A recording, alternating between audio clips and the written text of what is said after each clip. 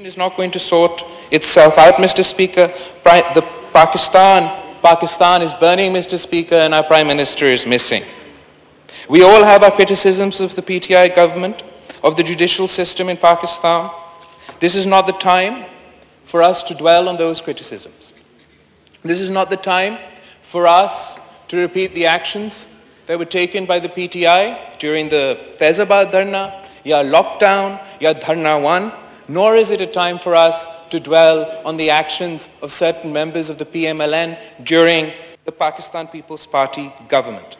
This is a time for us to develop consensus. This is a time for us to address the grave issues and challenges facing our country and the very imminent dangers that the law and order situation the very imminent danger that the law and order situation places the citizens of Pakistan in.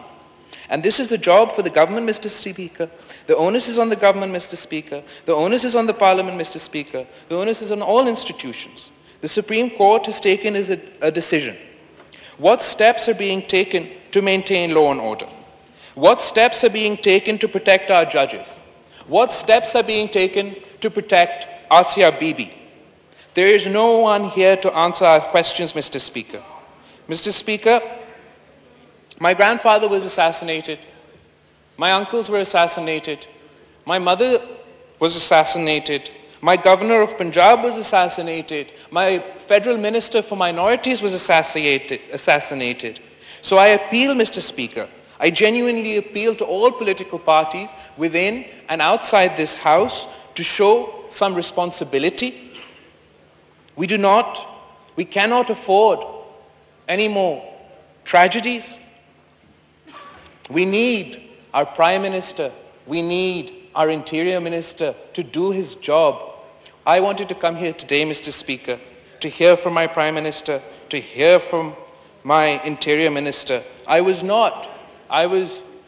not share some of our opposition party members' criticisms of the Prime Minister's speech.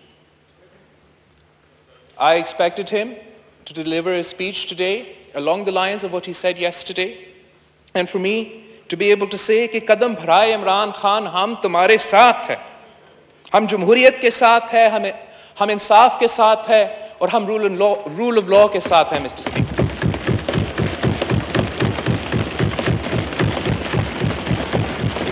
The government, the PTI-led government, and particularly our Interior Minister and Prime Minister, needs to take his responsibility seriously.